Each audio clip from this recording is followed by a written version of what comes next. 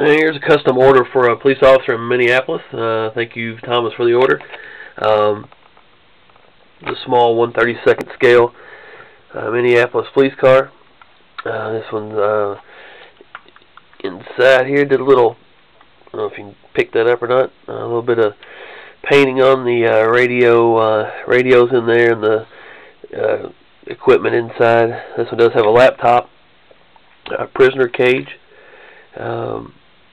Front doors open on this one. I also wanted a dead man's hand graphic on the roof. I don't know how well that's showing up. We got that there. And then Unit 262. And let's see if we can get this license plate. Minnesota Police license plate there. Minnesota plate with just police on them. So anyway, fender numbers on both sides. And not only did we order one, and not just two, and not just three,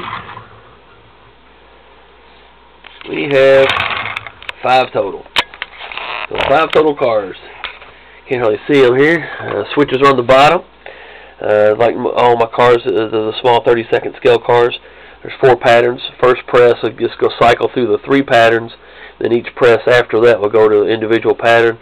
The 4th press will turn the units back off. Let's go ahead and we'll light them all up here for you, Thomas. You can see them all going here.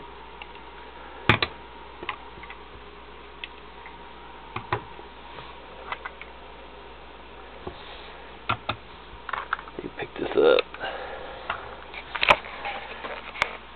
Alright, I think they turned out pretty good. I appreciate the order. And I said, if you guys, once you get these, you end up giving these out. And you guys want a 24th scale or 18th scale car fixed up the same way, I'll be more than glad to do it. There we go. Looks like some kind of emergency action on the freeway here. Anyway, there we have it. They're all ready to go, Thomas. Like I said, once again, I appreciate the order.